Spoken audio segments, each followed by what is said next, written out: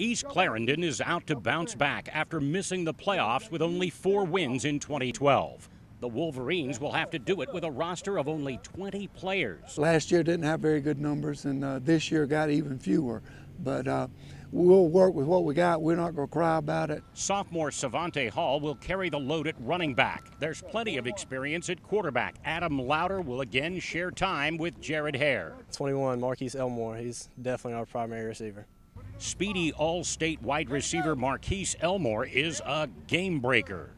Should be moving me around from slot to receiver this year, back and forth, just to keep me moving in different spots, whatever. Everybody plays both ways at East Clarendon. Head coach Dwayne Howell, who is also the mayor of Turbyville, says his Wolverines will be competitive in the region. We're probably in the middle of the pack. You got a Carver's Bay, you got a Hemingway, and you've got a Timmonsville.